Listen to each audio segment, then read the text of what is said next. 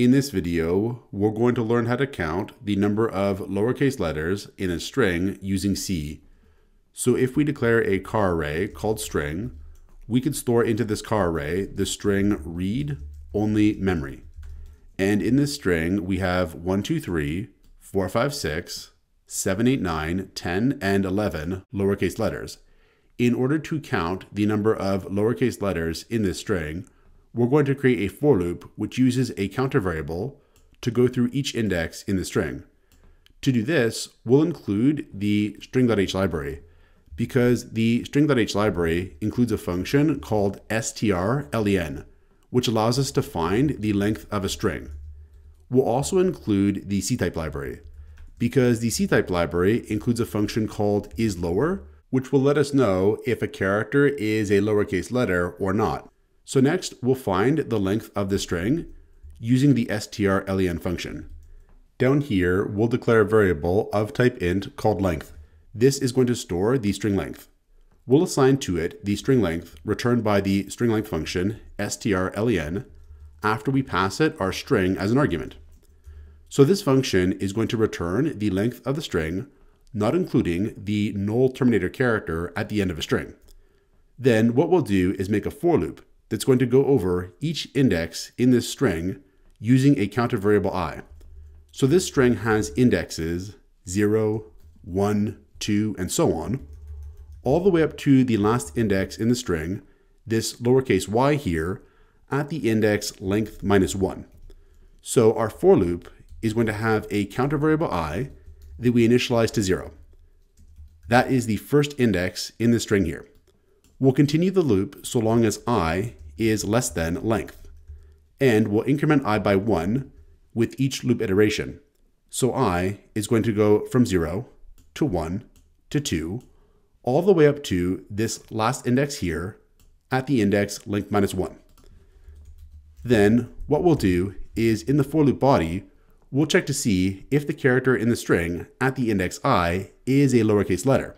To do this, we'll call the isLower function from the ctype library, and we'll pass it the character in the string at the index I. Now this function is going to return true if that character is a lowercase letter, and otherwise it's going to return false. So then we can have an if statement with the condition being the return value of calling this function. So if the function returns true and the character is a lowercase letter, then we're going to increment a running count of the number of lowercase letters that we found. So before the loop runs, we'll declare and initialize a variable called count of type int to 0, because initially we haven't counted any lowercase letters yet. Then each time we find a lowercase letter, we're going to increment count by 1 with count++. So this for loop is going to go through each character in the string.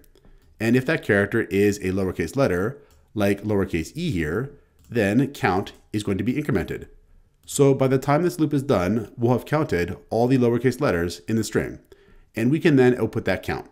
So down here, we'll have printf, and we'll have total lowercase letters colon %d to output an int value, followed by \n for a new line, and then count to output the count.